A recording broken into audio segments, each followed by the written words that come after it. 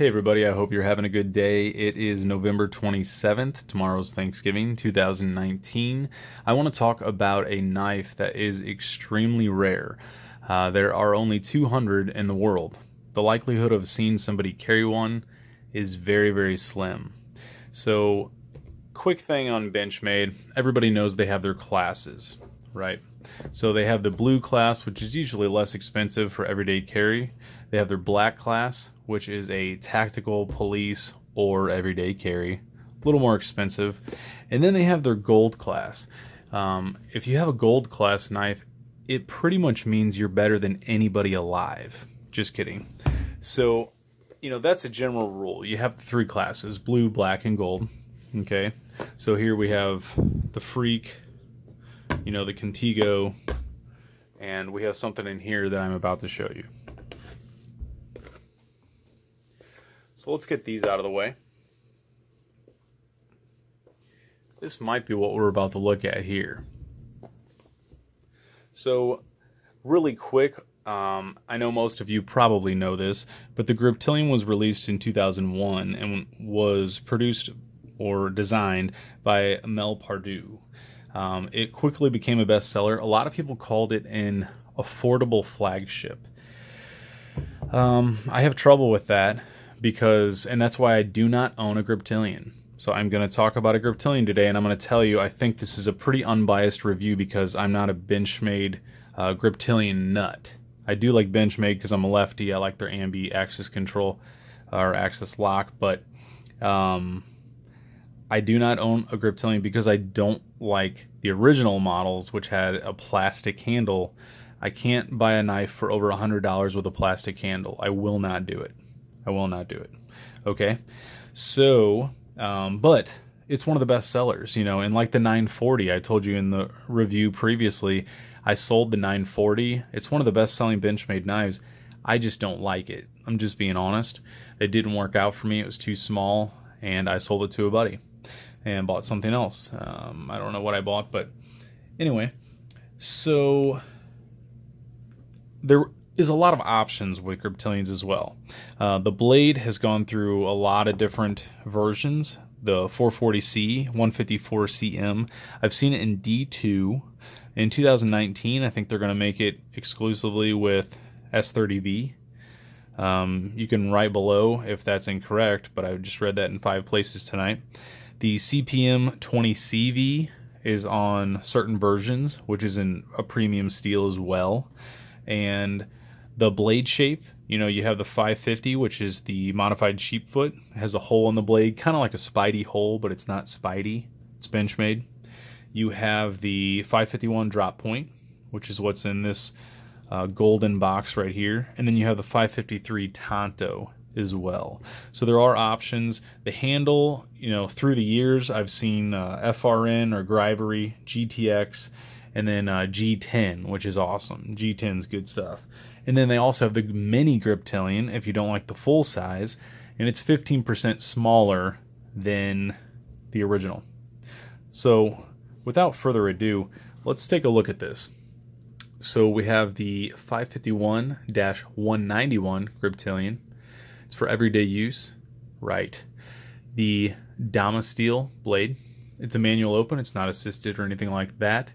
It is the gold class, stepping up in the world, right? September 25th, 2019. Here we have a number. It says number 49. What does that mean? Well, with my 570 here, it was a first production run. So it was a 539 out of 1,000 version, which is pretty cool.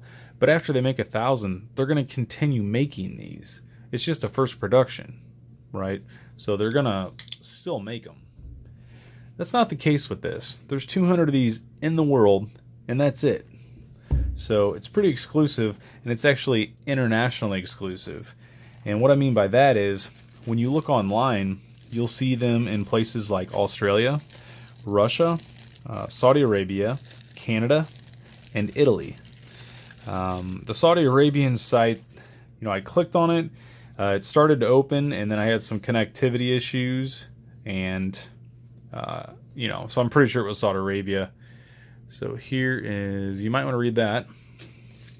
Of course, we have the lovely axis lock, which is extremely strong and very southpaw friendly. And then you have this nice card here. Where have you seen a card like this before in my reviews? When have you bought a knife where you have something handwritten in it? Chris Reeve, right. Very high-end knives, okay?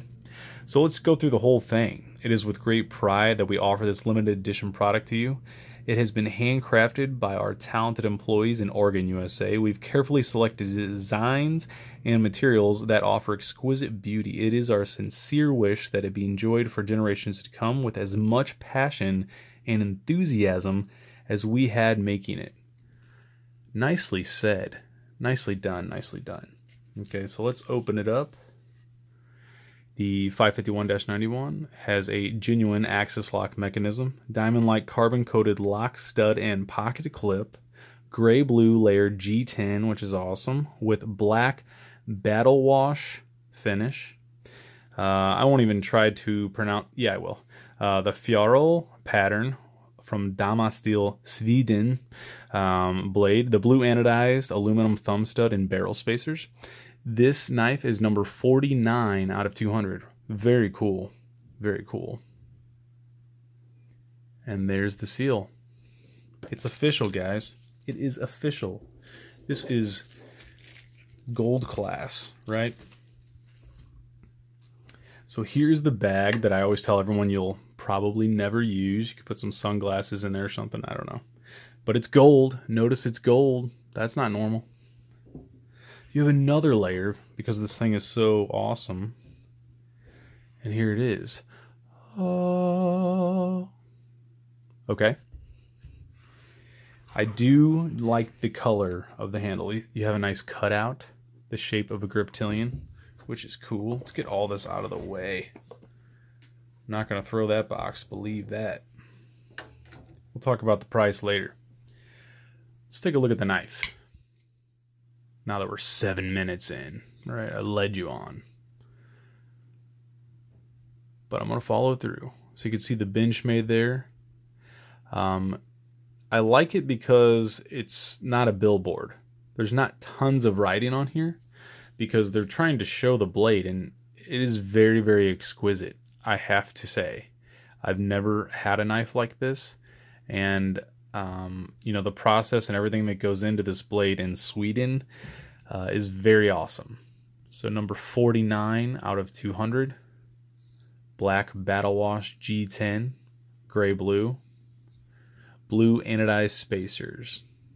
So the original Griptilian is actually kind of closed in the back, and it has a kind of a funky looking seam here, and it's plastic. I don't like it one bit. That's why I don't own one. All right. So I am kind of picky. You know, I've become a knife snob through the years.